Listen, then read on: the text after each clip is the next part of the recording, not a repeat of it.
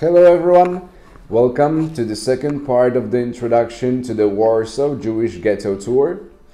As previously mentioned in the first part, we have two more surfaces to describe, two more parts to explain. The first part will be related to the Jews living in Europe, and I would like to chronologically present what kind of experiences did the Jews face in here. And then the second section of this episode will explain the third part of the introduction. And this third part of the introduction is how was it happening that the Jews would pick Poland more often as a place to settle than other countries in Europe. I hope you're going to enjoy it and that you're going to learn something more from that very meeting. Jews were living across the whole European continent, and once we are going to speak about the chronology of how it was going, then the most convenient way will be to start with the western edge, which is of course Spain. Today Spain and Portugal. The truth is that in this country, because of the very close neighborhood of the northern edge of Africa, and as we know, the northern edge of Africa was more related to the Muslim tradition, then because of the raids that would take place at the Iberic Peninsula, we are going to have a lot of influence coming from the Muslim culture and staying on the Iberic Peninsula for centuries. Even up to today, if you would go to Barcelona, you're going to notice a lot of architecture that is coming from a Muslim tradition. So bearing that in mind, we should also know that in Europe, the majority of all the countries are almost 100% Roman Catholic. And the Pope, to secure the expression of Catholic Europe, is able to invest quite a lot of funds. So a simple conclusion is that in Spain we are going to have the Roman Catholic Church as an institution focusing on making the majority of the people to follow the proper tradition in the region. And to secure this, to make sure that it will work, we are going to have the church summoning an additional institution which is called as the Holy Inquisition. And Holy Inquisition is a creation that is not very ethical, not very moral, and rather what these people are supposed to achieve is to find a kind of prosecution that could be easily explained to, let's say, to an average person. And once we are going to have the trial starting, then usually it is ending up on a burning pile.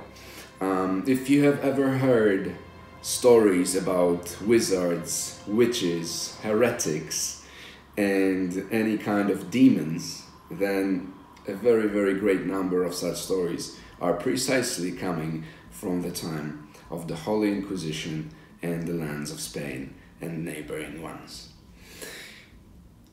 So once this is happening, the Jews, unfortunately, they are ending up the categorization, if you may use such a word. They are ending the categorization next to the wizards and witches, and they face a simple choice, which is either they will leave, or they will convert, or a burning pile is waiting. So once we know that they must leave, there is no other option, then it's not yet the time of Christopher Columbus with building huge ships that would be able to sail across the Atlantic Ocean. This is the time that these people still must remain on the land, and because of that mainly they are moving east. They are moving I'm going to say more towards the central block of the countries in Europe. Central Bloc, I mean France, I mean Belgium, I mean Italy, Germany, all of these.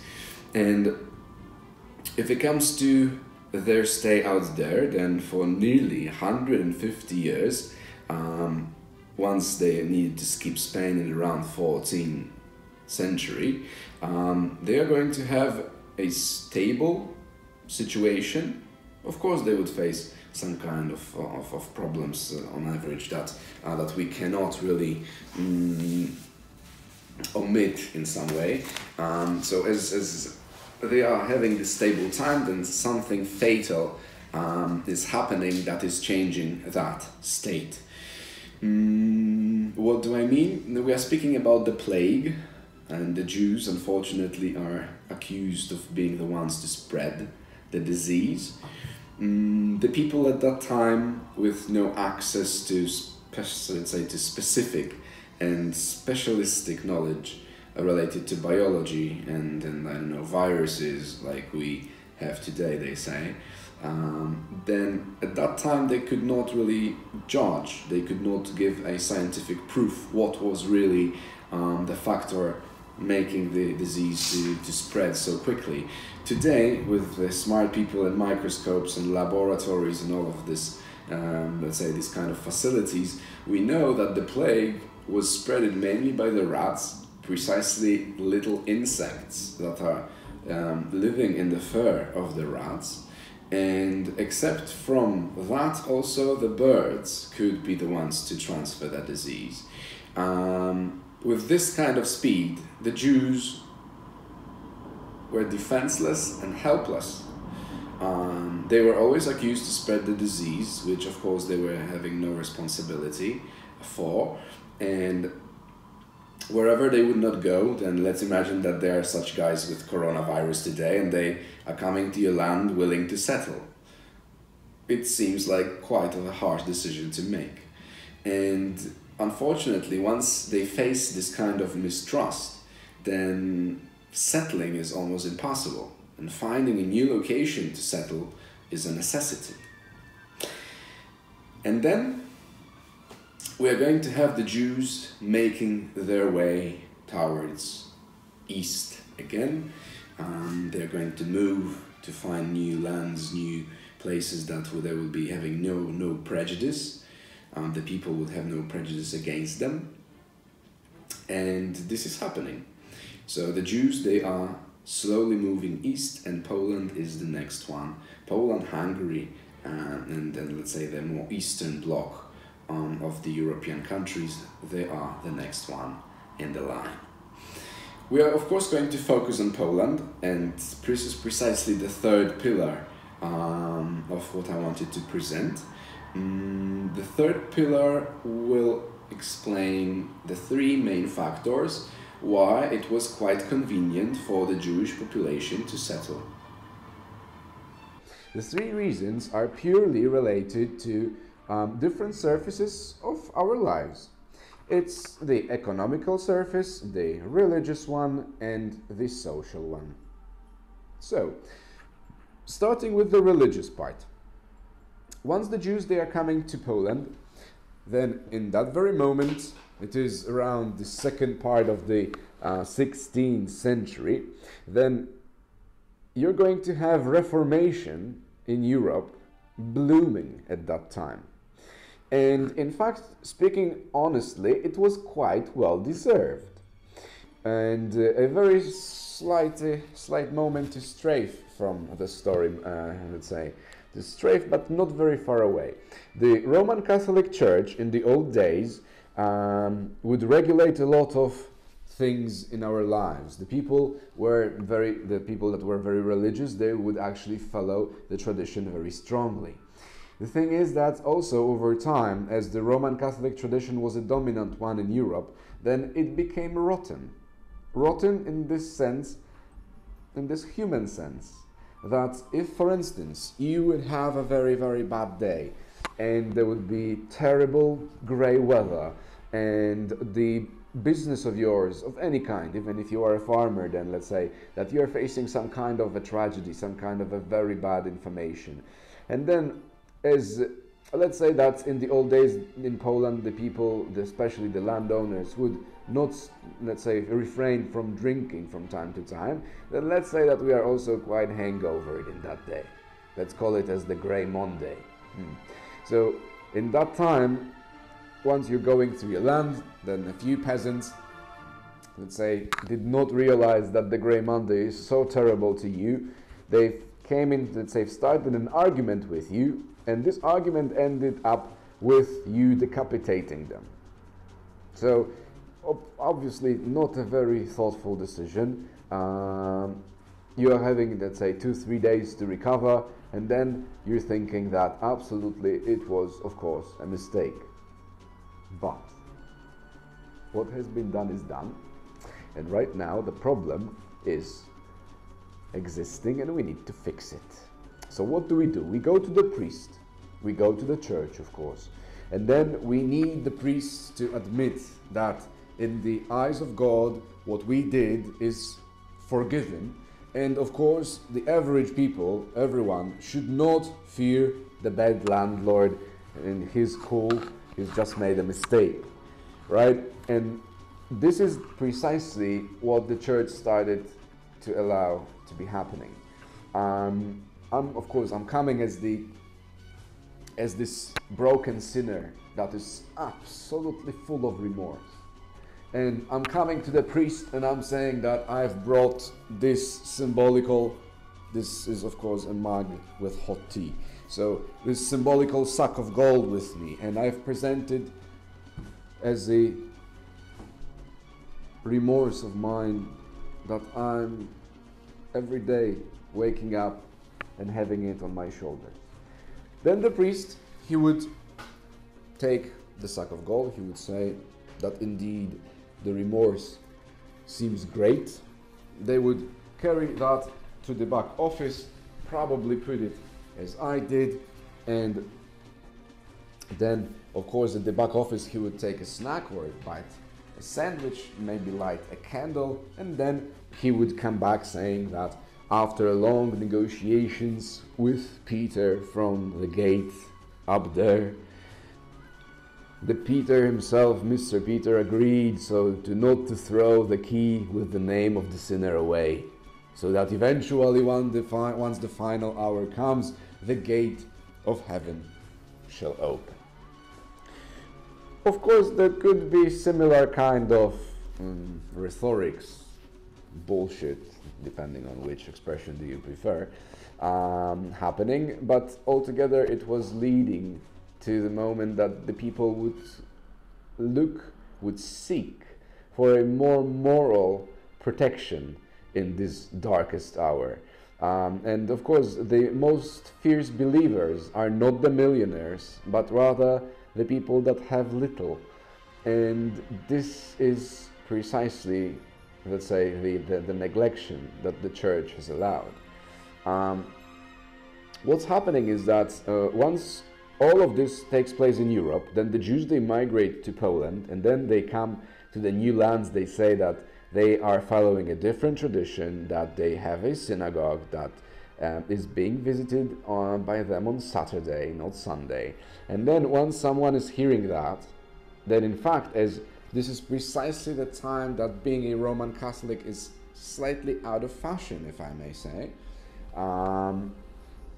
then everything fits. The Jews are facing religious tolerance. Nobody is minding a variety, and this is making the first factor to cement their stay. The second part is related, as I've mentioned, to the economy strictly. And if you're looking at the Polish lands, if it comes to the social structure, then the social structure is based on three main things, main groups. The clerics, which then later on we have, of course, the military, and the military, I mean the army and the king, the government. Then we are having the knights as well. Then we have the landowners, which that sometimes is mixed up with being a knight, for instance. But then except from that, you're also having the peasants, the people providing the labor, and this is in fact it. I can put the fifth finger here, but I should rather put a half of it, because there were some specialists in the Polish lands, but it's not a great number, absolutely not a great number. So this is a very important factor, because the Jews, they come, and as we know from the previous part, they are specialists, mainly because of the fact that they did not have the land. They needed to develop a different, very important certain set of skills, and once they are coming, then it turns out that not only they are becoming worth a very big value to the king in the sense that directly they would pay the tax. So it is an additional pillar, an additional part to the king's budget. But I'm speaking especially about the fact that the Jews, they are on a social ground proving to actually play a very important function and to enrich the whole society in general. So this is the second factor that's very important, that's making the Jews to settle. And then the third part is related to the fact that the plague in the Western Europe has absolutely ruined the reputation of the Jews, which the plague, as we know, was nothing that the Jews would have anything to do with. It's just, it's no evidence that are causing this situation. But as much as the situation is happening, then the Jews, they eventually move. But once they move, then a good thing is that Poland is not facing anything like the plague, at least not in the strength that the Western Europe is facing. And once the Jews, they arrive, then weather conditions in Poland, I'm precisely speaking about a very strict winter, is making the main factors spreading the disease, which are the birds and the rats, so to be very strongly slowed down. In Poland in general, once you're looking at any kind of historical documents, then they are proving that the plague did not touch these lands that much.